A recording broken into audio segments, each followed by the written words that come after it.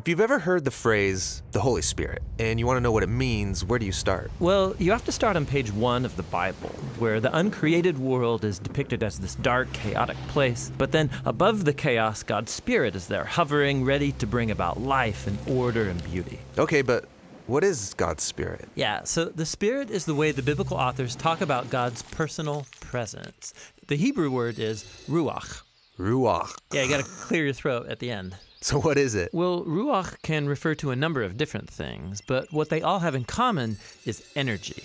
Energy, how so? So there's an invisible energy that makes the clouds move or the tree branches sway. Right, wind. So in Hebrew, that's ruach. Okay. Now take a big breath. So you feel that inside you. Yeah, the air? Well, specifically the energy, right? The vitality in your body that you get from breathing deeply, that too is ruach. And this is the same word used in the Bible to describe God's personal presence. Just like wind and breath are invisible, God's Spirit is invisible.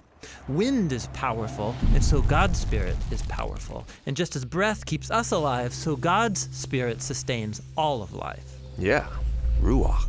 Now, as we continue on in the story of the Bible, we see God's Ruach giving special empowerment to people for specific tasks. The first person in the Bible this happens to is Joseph. God's Spirit enables him to understand and interpret dreams. And then it happens to this guy named Bezalel, and he's an artist. God's Spirit empowers him with wisdom and skills. He's given creative genius to make beautiful things in the tabernacle. And we also see God's Ruach empower a group of people called the prophets. They're able to see what's happening in history from God's point of view. That's exactly right. And here's the problem as the prophets saw it.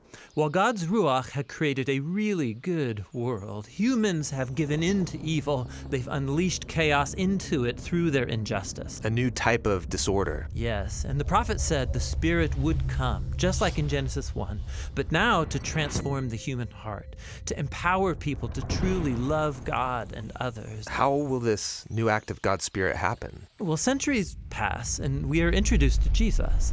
And at the beginning of his mission, there's this beautiful scene where Jesus is being baptized in the waters of the Jordan River. Yeah, the sky opens up and God's Spirit comes and rests on him like a bird. This story is saying that God's Spirit is empowering Jesus to begin the new creation. And we see this happening when he heals people or forgives their sins. He's creating life where there once was death. Now, Israel's religious leaders oppose Jesus, and they eventually have him killed. But even here, God's Spirit is at work.